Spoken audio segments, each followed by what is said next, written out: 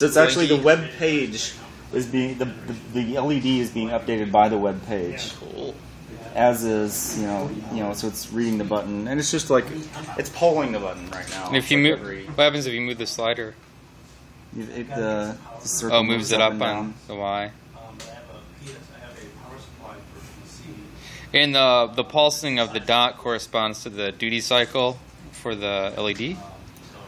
So the LED brightness is actually the rate of change. It's actually the slope of the change in the circle right now. So this is it's just a sine wave. Well, can I see the code for that? Yeah, just view the page source. View source. That's novel. Because it's just a web page, right? So where did I go? So this is the code. So I'm just reading in the Bone script and Processing.js libraries, and then you take a canvas, and that's grab a canvas from MySketch that gets the canvas for processing, instantiate a new processing, set up some global variables. This is what actually goes and connects to the board.